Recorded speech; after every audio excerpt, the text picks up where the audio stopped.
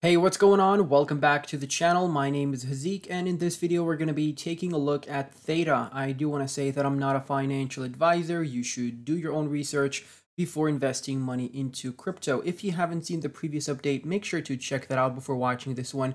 It's going to be in the top right hand corner of your screen. Now, as you can see, Theta did pull back down with the markets, and we did actually go all the way down, actually below the June low here. So the wick did go below that. So this was a great buying opportunity for everyone who had buy limit orders set up in advance. Just like I always tell you guys, that's one of the most important things you can do in crypto, because you're not going to be able to know when the wick or when the capitulation is going to happen. So if you have those buy limit orders in advance, your orders will be filled whether you're at work or whether you're sleeping.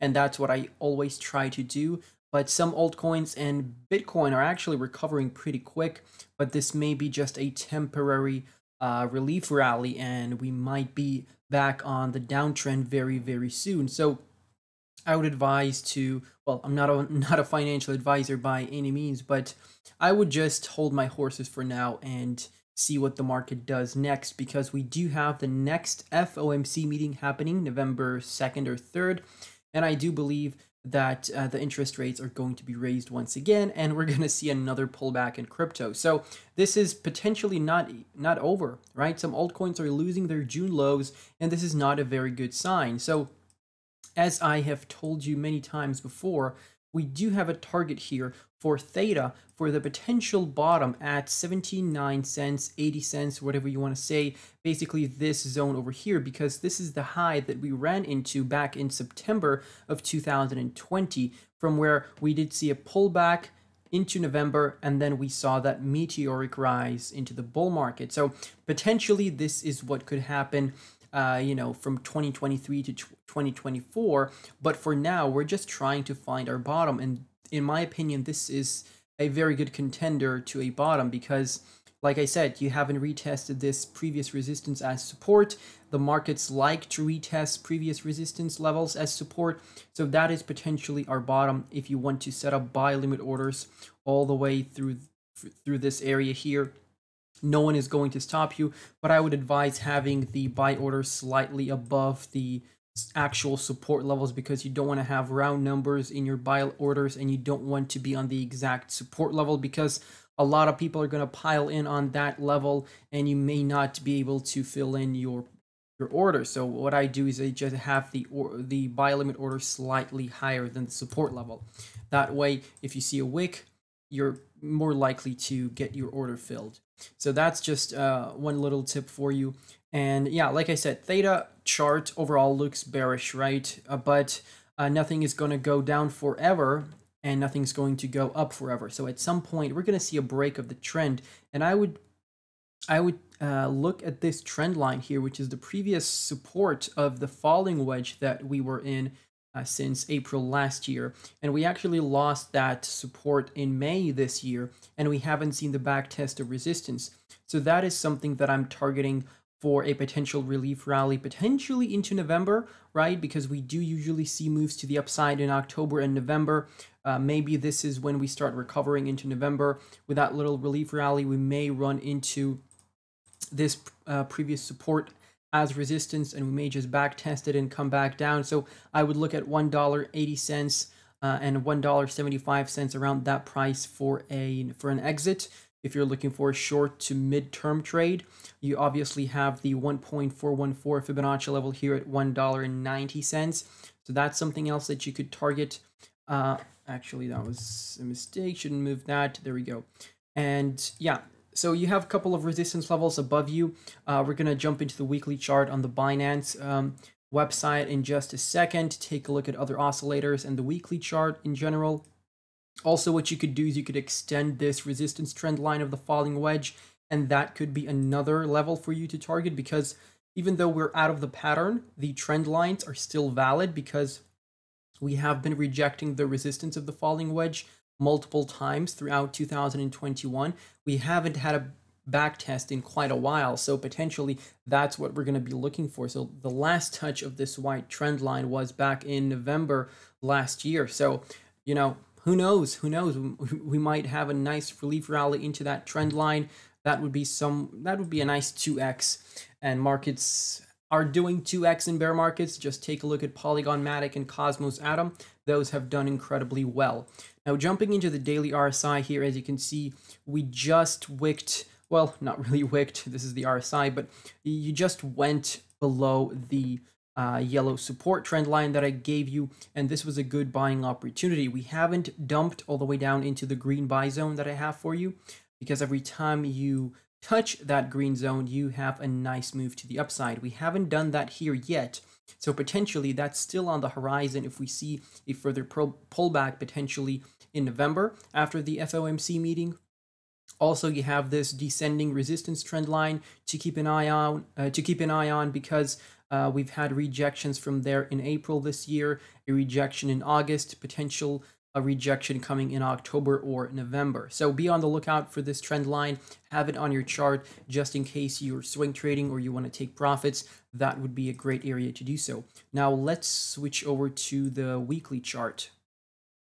So moving over to the weekly chart, let me just remove the Fibonacci retracement here so it's not as distracting. As you can see, we do have a descending support trend line on the weekly here. So you have a touch in June, and now you're back here since September. You're just resting on this support trend line, and as you can see, you're just below the buy zone that I gave you, and you're testing that support of the buy zone as resistance, which is quite negative, obviously, because you are losing a support level which you created back here in June, and you're back testing that level as resistance. So that's quite negative, and you're already squeezing below the support trend line just like you did here. But the last time you had a touch off of this trend line, you saw a very nice 53% move. So potentially from here, a 53% move would be above the yellow EMA, which is the 20 EMA. So look out for a back test of the 20 EMA on the weekly chart sometime in November, October. The last time we had a back test of that was in April this year. And yeah, so if we start losing this support trend line, that's going to be quite negative. And if I just bring back the Fibonacci retracement that I just had here, let me fix the buy zone up for you because we need to have it on point perfectly. There we go. So as you can see, you did wick below 95 cents, which I gave you as a very nice entry for Theta, and already if you entered off of there, you're up 8%. Obviously this is not the bottom potentially, so doesn't mean that I gave you the bottom. I'm just telling you that this is a good level to buy off of because this is where we wicked to in June. Now obviously you do have the 1.618 Fibonacci level here at 66 cents, and who knows, if Bitcoin drops back to $14,000 or $15,000, Theta could possibly come down here to 66 cents, which may seem crazy to some, but when you were back here at $7, if I told you that we would be back at $1, most of you wouldn't believe me. So yeah, this is how volatile the crypto markets are. Obviously, you have more support levels here above the 1.618. For example, the 1.414 at 74.5 cents is a good level to have some buy orders at. And you also have the 1.272 at 81 cents, which is going to be your minimal target if you actually start closing candles below this first fib level, which you haven't done, right? You did have a wick below, but you haven't closed a candle below this level. So still, you're not in a technical target to the 1.618, which is good for those of you who are hoping for a move to the upside. But still, you know, this is for now, this is looking bearish. But if you start closing candles below that, I would be leaning towards the support tested at the 1.272 Fibonacci retracement at 81 cents based on this current Fibonacci retracement. You could also potentially expect a relief rally into the resistance of this buy zone all the way up to $1.50, which from where we are right now, that would be a nice 44% move. And that would also mean that we would break the 20 EMA on the weekly chart. And I just don't know if we're going to do that. So the 20 EMA on the weekly chart is your major resistance level. If you break that, things may start turning a bit more bullish for Theta. But until that happens, we can't really speculate that much. Now, going into the weekly chart here, obviously you have the channel down pattern on the RSI. Let me just zoom out so you can see how I've got it set up. So this is the channel down pattern that we've been in ever since May 2021. And as soon as we break through that resistance of the channel down pattern, that's going to be a very bullish signal and statement from Theta.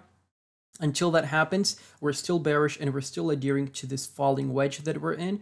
If you take a look at the teal trend lines here, you can see that you're bouncing up and down in between the trend lines.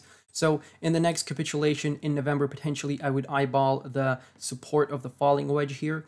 If we fail to hold that, you always have the support of the channel down pattern. So if you're still in the channel, you have to adhere to the channel and you have to trade based on the channel's support and resistance.